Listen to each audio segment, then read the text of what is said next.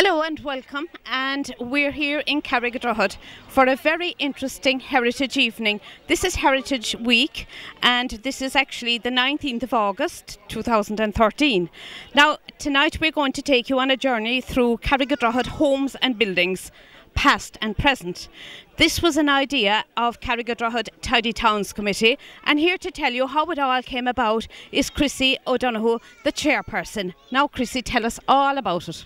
A few months back, one of our local committee, Anne McCarthy, decided it would be lovely to do something for the village of Carrigadrohid. So they decided they would call it Carrigadrohid, lovely Carrig Long Ago.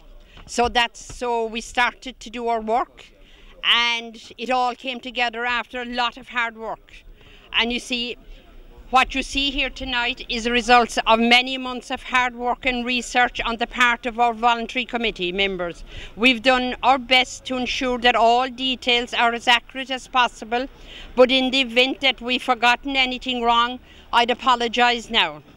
Indeed, if anyone here tonight has amendments or further information for us, we'd be absolutely delighted if you could pass it on. This has been a labour of love for all of us, and we're hoping to keep some kind of permanent record of our works after tonight is over.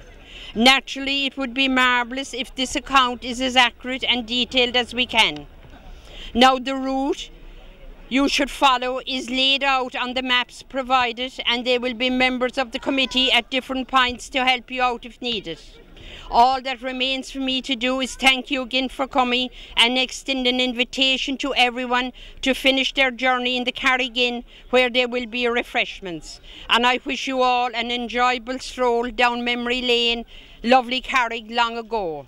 Now, anyone that would have family members abroad and away, there's all these plaques are going up on the website, Carrigadrohid website, for anyone that wants to go into it. And have a lovely evening and enjoy yourselves. Thank you. Thank you. Thank you very much, Chrissy. Now you have a great introduction to everything that's going to happen this evening. So what we're going to do now is we're going to take you on a journey, and we're going to start at number 1, which is the Lakeside Inn. So if you can come with us for a moment. Oh, you're looking gorgeous. This is number 1, is it down here? She's out.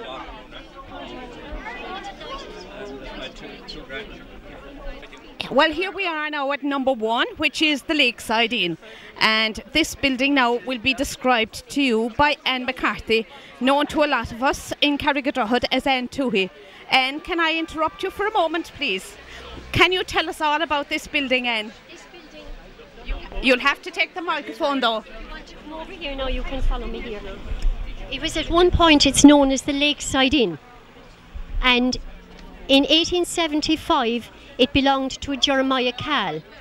In 1884, 1891 a Daniel Cal was there, and according to the 1901 census it was Daniel and Mary Cal, and the owner in 1907 was M.E. Cal. The 1911 census was Hannah Cal, and 1914 and 1921 Hannah with her husband John, and they are here in this photograph. Hannah was later to marry a John O'Sullivan from Peak in Dripsey, and she moved from here and went to live in Peak House. In 1930 approximately, the ownership changed to Nora Keneally, and in Keneally's time the pub sign was T. Keneally and the Castle Bar, and you note the sign here was T. Keneally.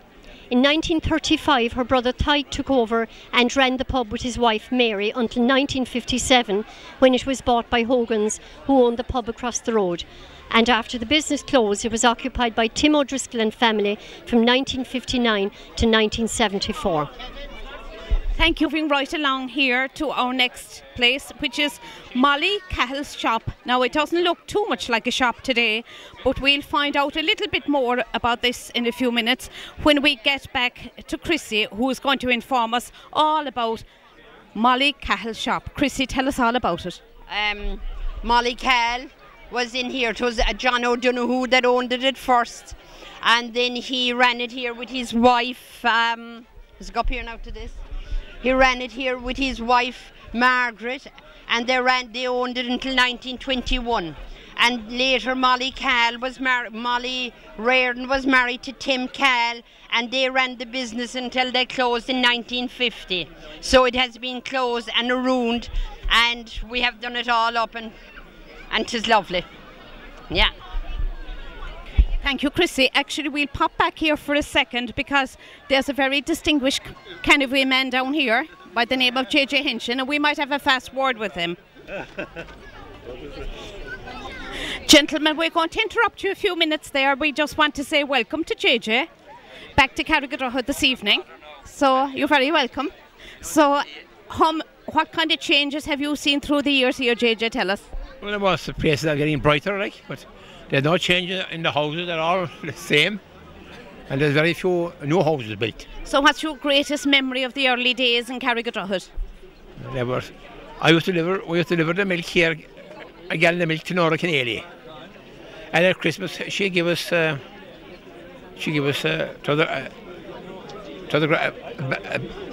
chocolate, just 24 squares. We get that at Christmas. Very nice. That was just a little gift, is it? Huh? That was a gift for bringing down the milk. And was there in the... Nora was there. Yeah. And was there always a pub across the road? We didn't get to that building yet. There was. Always. Always. Memory. Two were there, and then of course, Hogan's bought, Mrs. Hogan, Pat bought it, well, Mrs. Hogan bought the licence, and she transferred it down to Dripsy. All right. You know what's the name of that place there? At a later time. What's your biggest memories? It's the Chester Tree, is it? Most of your memories, of course, would be the GAA with Kennedy. Oh, there would be, That's not a night. It isn't a night for the GAA yet. JJ, thanks for talking to us. Not at all, lovely to be here. So now we're going to move on to number 3, which is Nora Lucy's shop. I don't think there was any young person in Kennedy wouldn't remember Nora Lucy's shop, because it was always the hanging out place. Sitting on the steps of Nora Lucy's shop was what everybody's dream.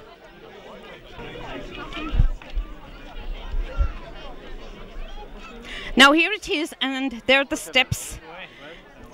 And of course the cock examiner was on sale here, and if you look at the window here, you will see some of the old scales and vim for cleaning. And I don't know who's you talking to us. Rita O'Brien is going to have a word with us about this building. Nora Lucy had a grocery shop here, and of course it was a mandatory stop because the examiner was on sale here for all those years. And there was a shop here in 1884, continued on under a K. McSweeney in 1907, and that lady was married to a man named Sullivan. He owned 2 pubs as well as the shop, one in Bailnamarav and one in Peak. There was also a tailor here. Patrick McSweeney was the tailor, and these McSweeneys were ancestors of Dermot O'Donovan Coachford. Nora Lucy ran that shop from about 1930 to 1985. They came from Bantry, and her father Danny lived with her. She had a brother John and a sister Catherine who married Timothy Foley in Coachford. There are some photographs there on the charts with regard to patrons, and there's one newsstand which reads "Terms of Plan to Meet Hitler's Claims." So it's historic in its own way. And we're here now at Nora Lucy's shop again, and I'm joined here by Patsy. Actually, he told me he's McSweeney, but we have it down on the record here as McSweeney, so I stand to be corrected in that. So, Patsy, you're very welcome back here tonight on this nostalgic night. How do you feel about being back in Carrigadrohid? Thanks very much for the welcome, and I would like to pay my compliments to the committee for organising such a wonderful event. I am very proud of my ancestors, and it is wonderful to be able to trace back, well, their origins, and it's a most beautiful village, and it's very interesting. You know, it was a hub of activity. And how long ago is it since you were here last? Oh my God, I passed through it on a number of occasions, maybe on my way to Macroom or visiting my parents and grandparents in the graveyard in Ahina. But other than that, I didn't really know much about the place because my dad's father died when he was quite young, so my dad didn't really have a lot of information about. You might explain to us your relationship to the building behind us. Oh, my granddad, he lived there, I believe, and he was involved in the tailoring business as well as having a shop. And I think his wife was also involved in dressmaking. And he was associated with a few pubs as well as, I don't know whether he was a drinking man or not. But there's a photograph of him there, and he seemed to be quite a tall man. And it's really very interesting, and it's great to be able to look back on history. It's so important to know one's roots, and I'm very proud of them. Well, I suppose like Patsy, there'll be a lot of people getting back to us about some things that were left out during the programme this evening, things they might add, but it's all will be put into history anyway.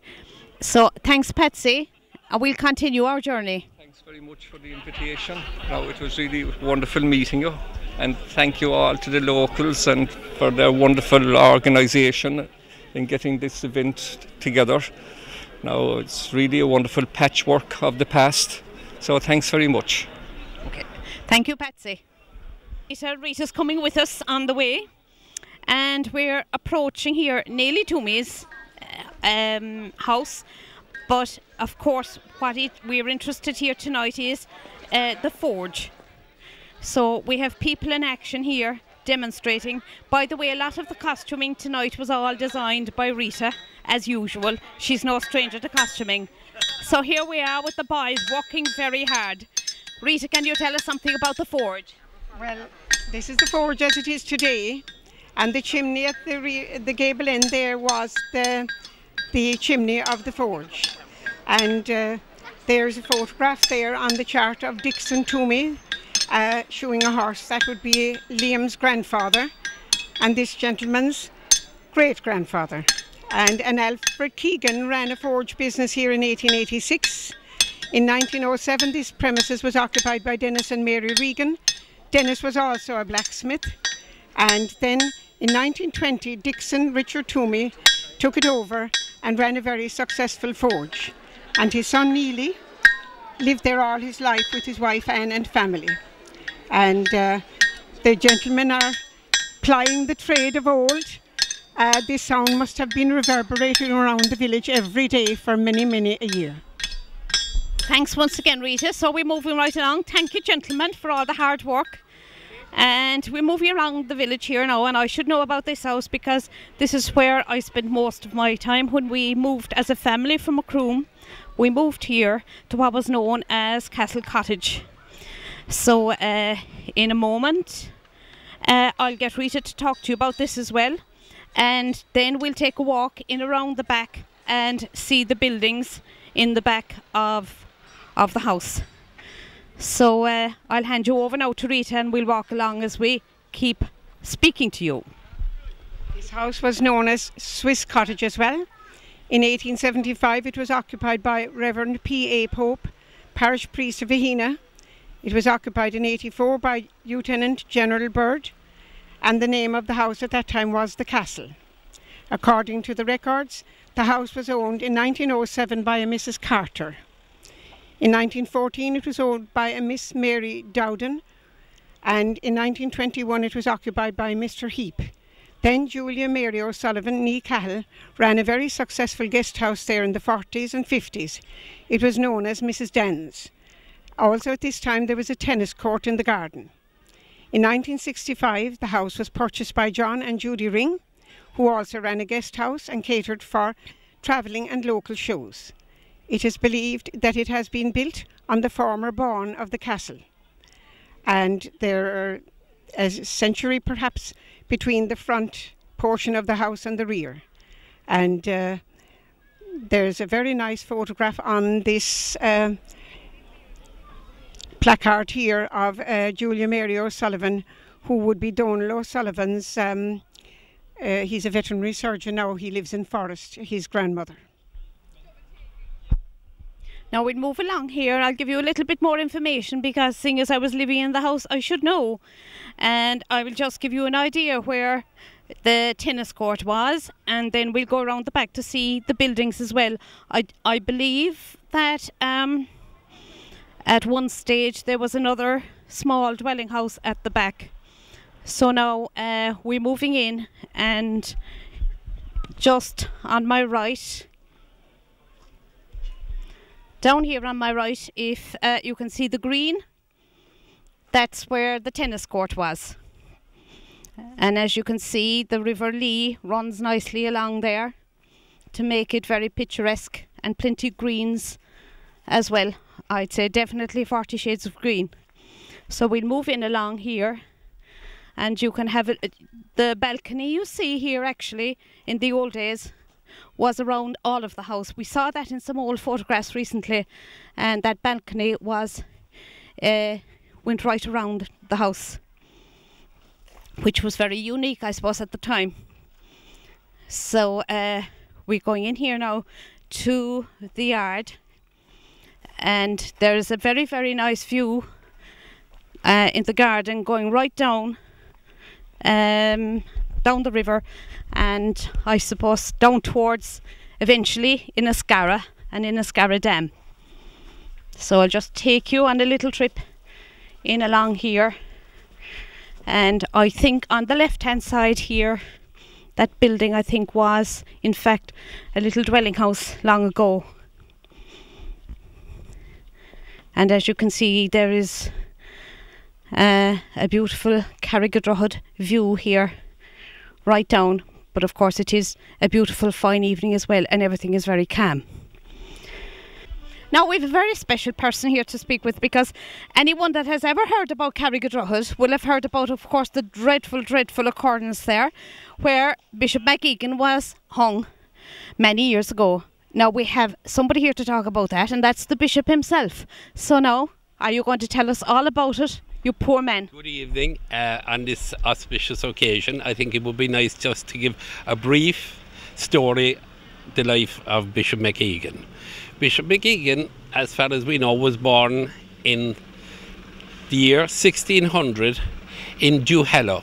Now we have no further information on that, only that it was in Duhallow. And at a very young age, he was sent to Spain, where he was educated, and came back in the early 30s as a priest.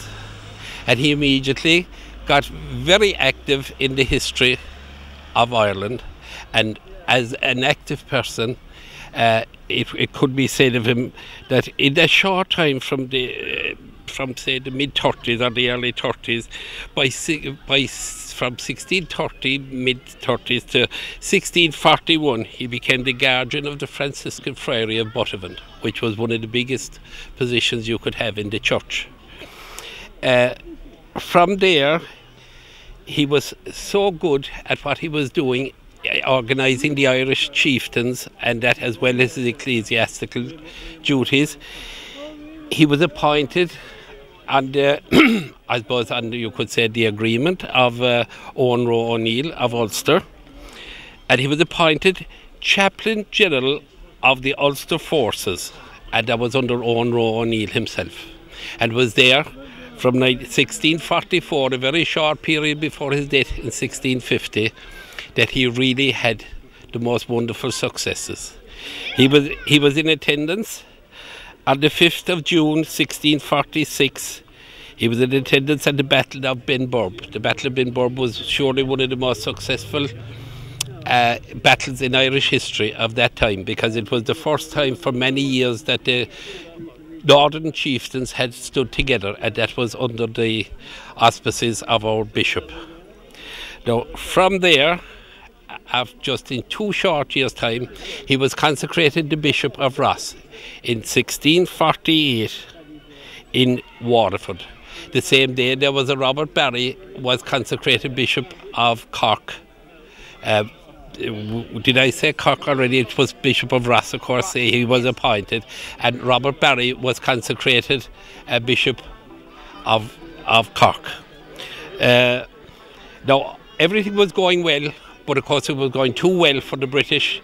And on the 15th of August of all days, 1649, Cromwell landed in Dublin. From there, the history is often told on television and radio about the slaughter of Drogheda, Wexford. Cromwell failed slightly at New Ross. He came to Waterford, but he didn't spend any time trying to conquer it because that was a big fortress. And he spent the winter in Youghal. And while there, our brave Bishop McEgan had heard of Lord Roche's son and Lord Roche himself in Kerry putting an army together, and they wanted to take Macroom.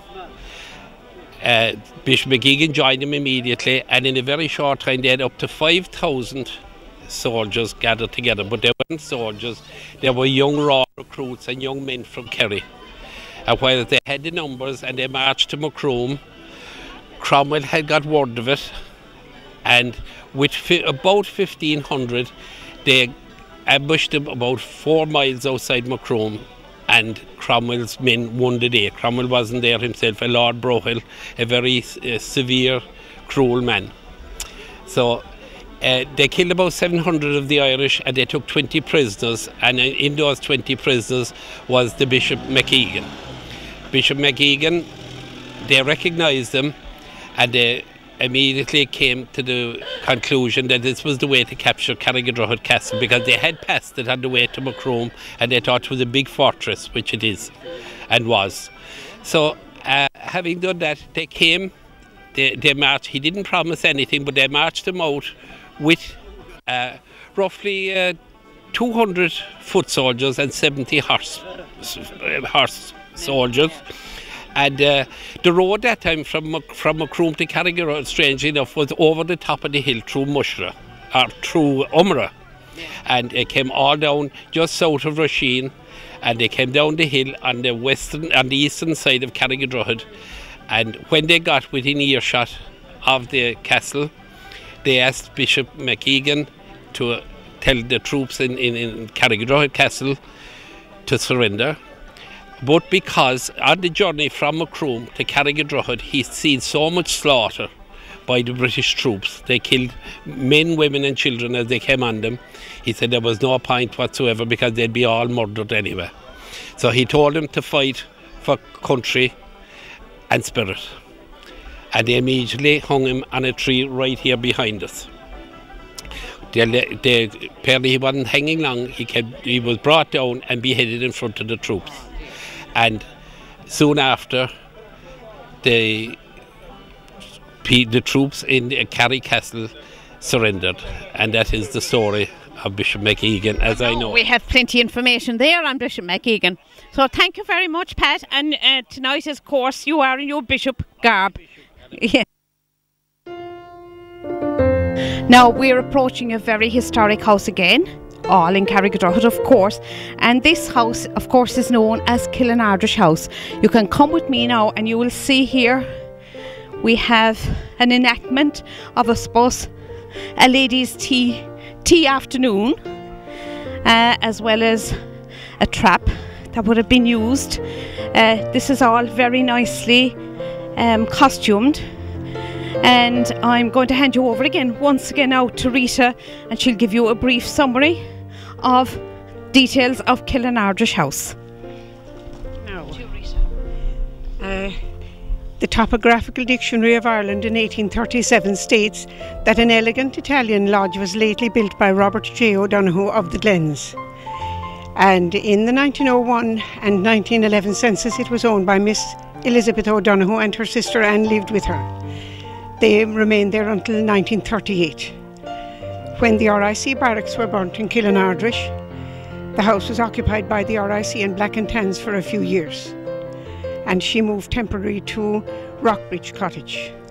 Then it was bought on her death by local farmer Dennis Lenihan, and a member of the Rye family from Rye Court was the next occupant. Colonel Herbert and Miss Lillian Herbert owned the house for some time, and then in 1961 Werner Lorel bought the house, and soon after it was occupied by her sister Mrs. Gisela Bardoff and her son Felix. They lived there for about 19 years, and the present owner is Werner's son Peter, with his wife Belinda and family. And prior to the present Killinardrish house, another house of this name was situated on a farm adjoining the village. Only the site and landscaping remained in 1800. The dwelling house on that farm was known as the Steward's House on the Griffiths valuation and was occupied by Thomas E. Crook. The landlord was Sir Augustus Warren. And there was a relationship then. He was a brother of Anne, wife of Robert J. O'Donoghue, Killinardrish House, and it was known that he was involved in the founding of the actual village of Killinardrish. And the O'Donoghues had a brother, Richard, who emigrated to Canada. Now, that's giving you a brief outline of Killinardrish House, but we're going to move up along here now through the gardens, where you will see a little game of tennis going on. Maybe similar to the way it used to in those days. So you might get a glimpse there of the young ladies, and ladies, let you enjoy your afternoon tea.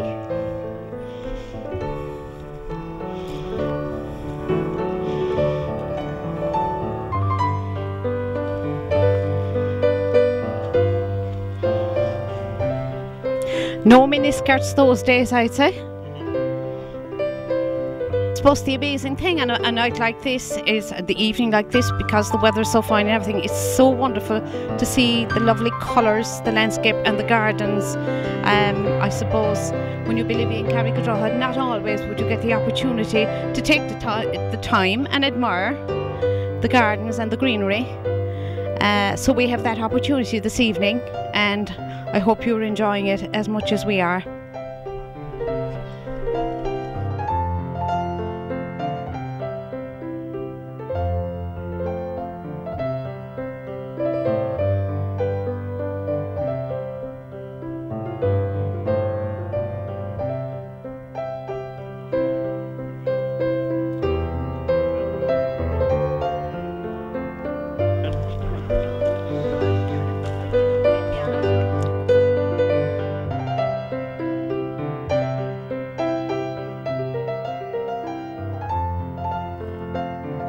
Now just behind me is the next building, and this would have been known of course as Nell Dinans. So we're going to approach that now, and once again Rita will fill us in with a bit of the history of this little cottage. Here we have a cart, and of course the old bastables are here on display as well, and we have something very interesting here for people that are, well, I suppose there's different names. There's, in the old days they were called seamstresses, I think, dressmakers. So we'll take a close look here at what's happening with this sewing machine in action. This is a very old machine, so you can see they're getting it going in action with the footwork and all, you see. Very interesting. So now I'm going to ask Rita to have a word with us about this building while you're observing the machine in operation here and Mary Harrington operating it. This is Dinan's house. Jerry Dinan, born in 1848, worked as a land steward for Bessie O'Donoghue at Killinardrish House. He married Honora Scannell from Kilbrittain. They had 12 children, 7 emigrated to America. The last occupant of this house was Ellie, Nell Dinan, whose occupation was a seamstress. Now she'd be Mary's aunt, and she died in 1968. Mary Kate Harrington, née Dinan, was a daughter of Jeremiah Dinan, postman, brother of Nell. Prior to Dinan's, Morris Bland lived here and had a forge at the top of this hill. The Dinan family have resided in the area for several generations. It is widely held that 2 Dinan men and 2 O'Leary men secreted the remains of Bishop MacEgan, who was hanged in Carrigadrohid. They secreted it in the nearby Kilcowlock, the burial ground opposite Canavy Church, and after a few nights, when it became safer to do so, the body was removed across the River Lee and interred in a Hena graveyard. Lynch, in his History of the Irish Bishop, tells, and there is a local tradition to the same effect, that though the night was dark and cloudy, a mysterious light guided the little funeral party to the place of burial. Thank you, Rita. Now that's very interesting. So we're going to move on now, and we're going to show you Carrigadrohid lovely grotto. Okay. Now we're approaching Carrigadrohid grotto, and this has always been very well kept, and of course in particular now since the tidy towns started a few years ago. We're very proud of it here in Carrigadrohid. And now we're moving on to what was known as Killinardrish Post Office. And Rita again will fill you in on the information and the history of Killinardrish Post Office. Now, as we're speaking, an historic photograph is being taken of the Kiley family, who were in this building for a number of years. In 1934, actually, Patrick Kiley was an occupant, and he was a boot and shoemaker while his wife ran the shop. They had 8 children, and you can see perhaps maybe 5 of them here tonight at the door of the post office. And they left the area in May 1973, and the shop then closed, and the post office was relocated to Carrigadrohid village. It was then bought by Dan Murphy. And from 1875, there was a post office here, and the people's names were MacDonald's. Then there was a Morris Connery. Judy MacDonald married him. It was known as Connery's Post Office, and they had one son, Mossy, who was a hackney driver. And 1907, and Mrs. Connery, grocer and stationer. 1921, Babe Ryan, niece of Mrs. Connery, and from 1934 to 1973, the Kiley family, whom you see before you now. Thank you, Rita, and it is wonderful, of course, to see all the Kileys back in front of their old home. Now we're going to be moving right along here, and we're going to be going to what the hill is called after, the RIC barrack. You taking pictures of barracks? This building was the RIC barracks in the early part of the last century. It's against the law. Take pictures of a military or police barracks. State your name and state your business. Yeah, my name is Rita O'Brien, and my business is videoing you tonight in this wonderful reenactment of the history of this illustrious building. No, the situation is a condition of martial law and war exists in Ireland. This building has been attacked by rebels.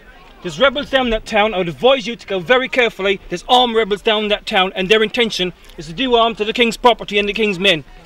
I would advise you and your people to come up to this notice with the sergeant. A proclamation from Macomb Castle is about to be read. Thank you. Constable, escort these people out, yeah?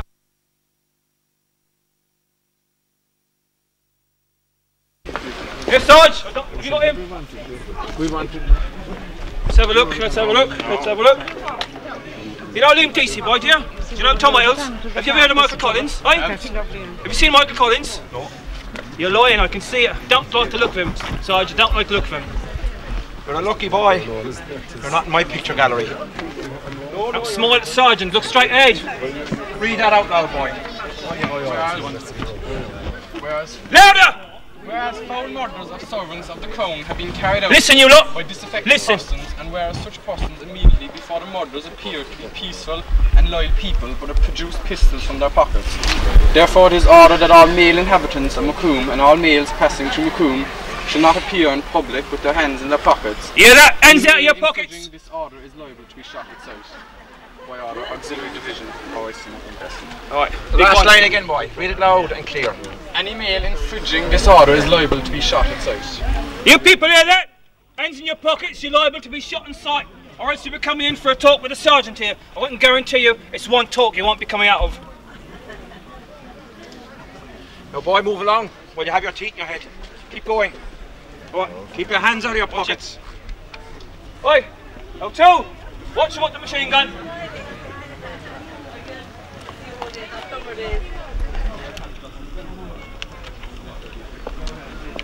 You, Rita. In early June 1920, the barracks was attacked by the local volunteers. 10 men entered the post office next door. They broke a hole in the roof of the post office and onto the roof of the barracks, and with the aid of petrol and paraffin set it ablaze. The attack continued through the night until early morning. However, the RIC did not surrender. It is reputed that one of the constables played a fiddle at the door in the morning. The constables in the barracks had an escape route planned. From the gable end wall of the barracks, a hole was made through the wall of the adjoining house on the lower side, through the wardrobe, but this was never used. The site was bought and rebuilt by Jeremiah Dinan. Jeremiah's daughter Mary Kate started the glasshouse business at the age of 16. She later married Pat Harrington, and they lived with their 6 children in the rebuilt barrack. All right, yeah. God-forsaken old mate. Have a look, Tiny. Keep covered. You're lying. Lying Irish pig. I know your name. All liars. Everyone know your name. Your uncle was in GPO in 1916. Your uncle was there. We got your file inside, mate. You can't lie to us. Let's see your hands. Let's see your hands. Come on, boy. Come around. I need more than 10 shillings a day. Come over to London. Put up with this shit. Fellas like you, hiding behind ditches, shoot me in the back as soon as I go along. They don't look at it, shooting. Oh, if there's anyone going to still shooting around here, mate, it's going to be us. You tell those boys, if they're looking for a fight, they're going to come here. We'll come down in the wild and we'll give them a fight, boy. Now our next stop here is a little cottage, and we would all know it in Carrigadrohid as Mrs. Horrigan's. So to tell you a little bit about Mrs. Horrigan's, I'm going to hand you over to Rita once again. But if you take a little look at the laundry out on the line, it's quite interesting. And you have a little old-time washing machine. Or no, it's actually, I think, a wringer. It's actually a wringer, I think. And there's a washboard there as well, and the table and chairs. So now Rita's going to tell you a little bit about this building. No, that building actually is Mick Lynch's. John and Mary Lynch lived here and reared a family of 3, 2 boys and 1 girl. Mrs. Lynch, known as Bonnie, was a cook in Killinardrish House. John Lynch also worked in Killinardrish House. Their sons Denny and Connie worked for local farmers. And they had a 3rd son, Mickey, who was the postman. He was Secretary of Canavy GA from 1950 to 58 and 65 to 68. Their daughter Katie Maloney moved to Ardmore and reared a family of 9 children. Now the house at the extended barracks there is actually Mrs. Horgan's, and the owners were Thomas Welsh, an RIC constable, and his wife Bridget. And John and Julia Creedon lived there. James Hurley and sons, Michael and Patrick. Michael was known as Mick the Tailor. William Scannell. Mrs. Long Barry Lynch. Daughter Kate Long sold the house to Noni Shine. Bill and Molly Horgan. Margaret O'Riordan. Evelyn Moore from Ornaby. Paddy Lehan. And that house has been replaced by a sunroom. Now we move you right along here, and the next house we have in front of us is Hurley's house. So briefly, Rita will give you a little bit of background on this. In 1850, this house was known as Rockbridge Cottage. It was occupied in 1886 by a Mrs. Dora Brown. In 1941, it was known as Rock Cottage, and Mrs. Janet Harding lived there. The owners were Mr. and Mrs. Pat Kelleher in 1952, and Mrs. Kelleher's sister, Mrs. Warren, resided with them.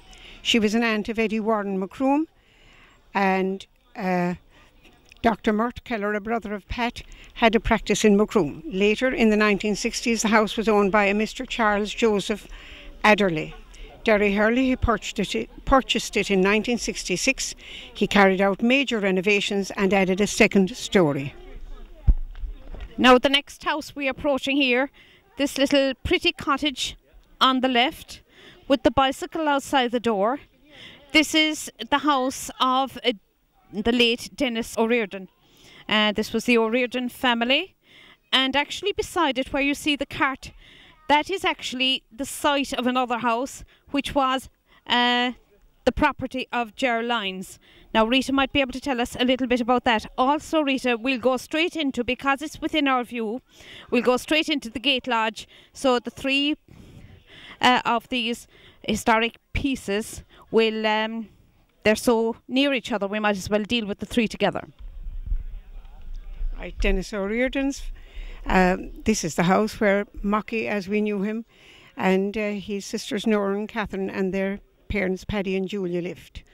And Paddy worked at Cahill's, Julia worked at Lehan's, Nora worked at Kelleher's, Catherine worked at Lady de Wert's, and Dennis worked at O'Regan's. Now the vacant site here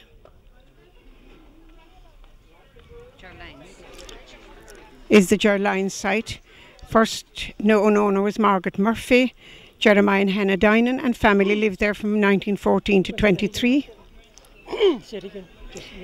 Jeremiah and Hannah Dinan and family lived there from 1914 to 1923.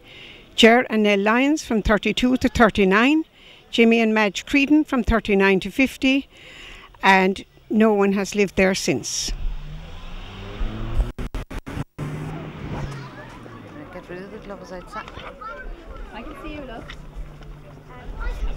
Now the Gate Lodge is number 17, is down close by.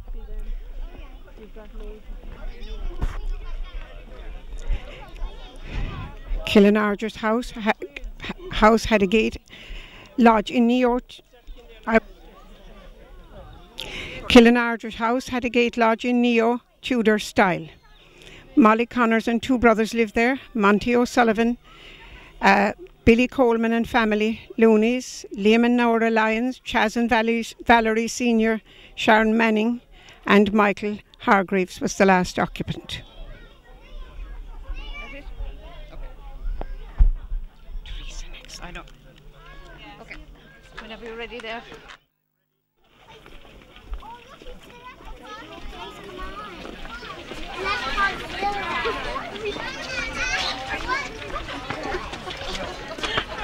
You're looking through very well. Now I'm going to hand you over to Teresa Mathers, who is going to talk to you about Carrigadrohid Castle. She's beautiful costume and she's going to have a word with you. Teresa, you will tell the viewers all about Carrigadrohid Castle. Over to you. Thank you very much. Good evening and welcome to my castle. This is a McCarthy castle built by the McCarthys back in 1455. I suppose you can see my pot of gold here. The origin of the castle is believed, or at least a folklore tale has it, that it was a leprechaun that supplied the money with which the castle was built. But of course I'm sure that's only a fairy tale really. It really was a McCarthy castle. It is a tower house, and a tower house means that it is rectangular in shape. It is an original dwelling house. It would be a garrison, it would be a fortified dwelling, I suppose. And on the other side you can see, when you pass by, you will see that it is extended eastwards and northwards. This particular castle has seen a whole pile of changes, facelifts over the years. It has seen battle, it has seen different occupants. The O'Learys, of course, the McCarthys were the original people who lived here. Then it was followed by many of their tenants, including the O'Learys and Mrs. Joan Butler. Following that, I suppose the last occupants here were in the early 1700s, and then it was confiscated by the Hollowblade Sword Company, and eventually it was taken over by the Bones, who went on to live in Oak Grove, which is just upriver a little bit.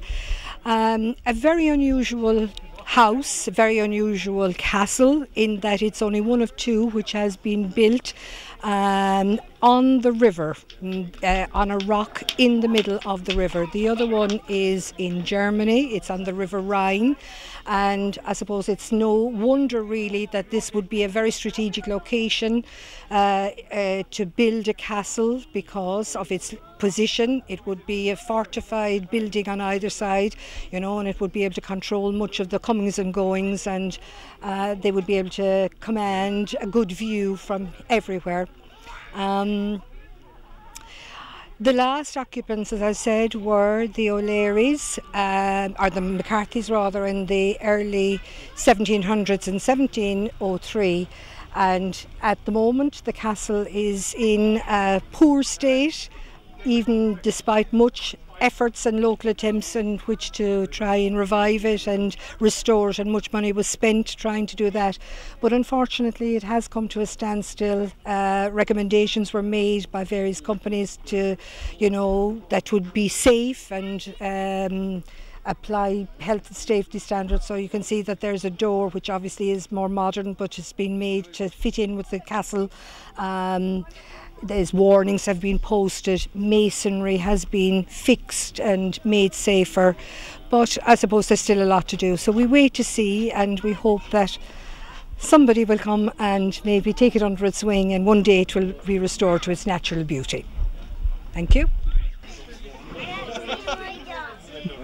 Now we're moving on here to what some might consider on the day the Ballroom of Romance, which is Carrigadrohid platform. I'm sure there was many a match made, a lot of courting sessions, etc. Here in Carrigadrohid platform.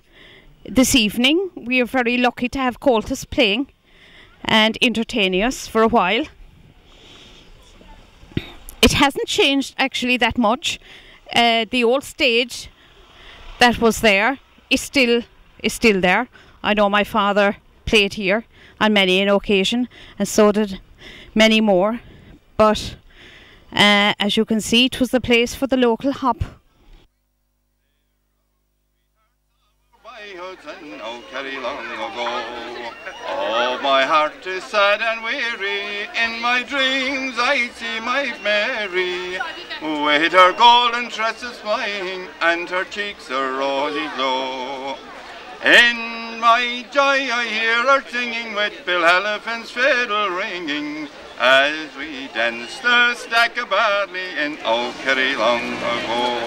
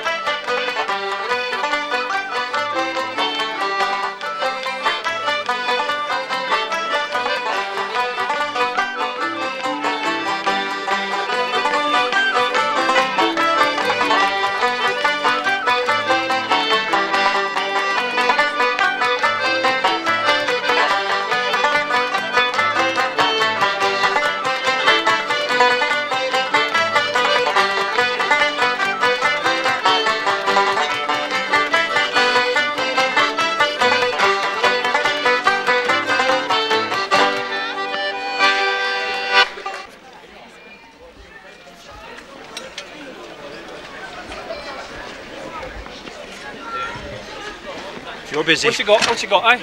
What you got? Just a jumper, sir. Just a jumper. How much? How much are you selling it for, mate? You rob it off someone, did you? Did you rob it off someone? It's my mother's. I've learnt a long time ago never to believe you, even when you're talking. Okay, sir. Right, piss off. Okay, sir. Get out of here, go on. Piss off.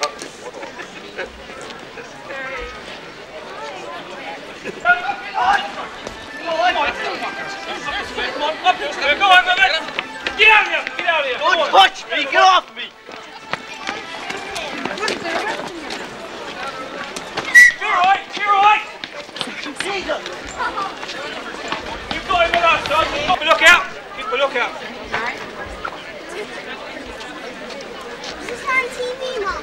That's our man. Watch out, Tommy, watch out. Yeah? That's our man. That's him. Let's see your hands. Let's see your hands. Alright. What's your job? What's your job? What do you do? Postman, sir. Postman, yeah? Alright, where's the rest of them, mate? Where's the rest of them? My family. Speak up, you little got a snipe! Speak up! I didn't come over here from London for 10 shillings a day to buy